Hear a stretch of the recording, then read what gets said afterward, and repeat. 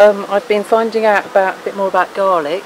Apparently, it's got a lot of amino acids in, which can bridge that gap between, especially if, say, the bees were on the rape and they're on a monoculture and they're not getting a variety of pollen. Queen here, Queen. Oh yeah. Near the top. Yeah, I see her. She looks quite nice and fat. But the Supercedure cell is on the other side. Can you point to her, please?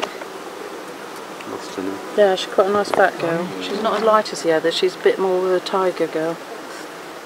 And I think she's quite young, isn't she? She's racing around a bit. Yeah, she's quite quick.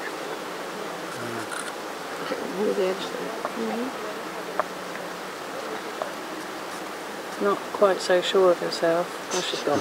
Dived underneath. Oh, in the corner. It's a wasp after them. Yeah, she's on this side. There's a Supercedure cell here. See. Oh, there's the old queen. Ah. Oh, there you go. So we got two. We got mother and daughter. I knew that was happening. So would she still be a virgin then?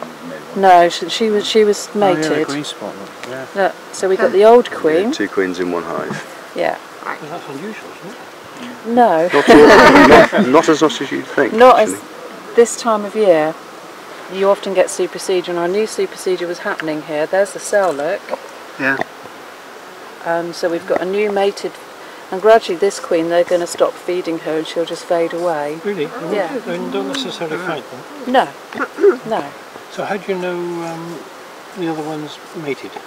Because she's the right shape. I see. Virgins look completely different. They're Virgins quite dark, aren't they? nothing to do with colour, it's to do with the shape skinny. of them. Yeah. They're kind of more squat looking, and they're almost like got a triangular type shaped abdomen. Right. And when they're mated, they just fatten out and they lengthen. Yeah. How long is that fattening out and lengthening?